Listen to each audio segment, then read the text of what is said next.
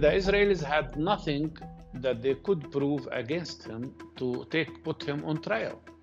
And that's why they kept arresting him for under what they call administrative detention, which is something that happens only in Israel, where Israel is using emergency laws to put people in jail without charges.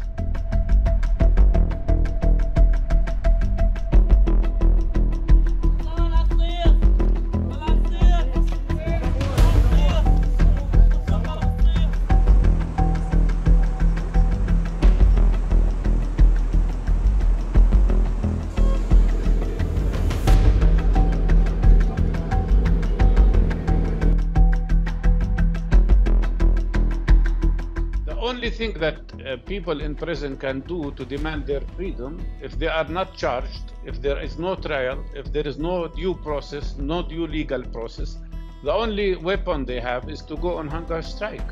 And that's what many prisoners have done before.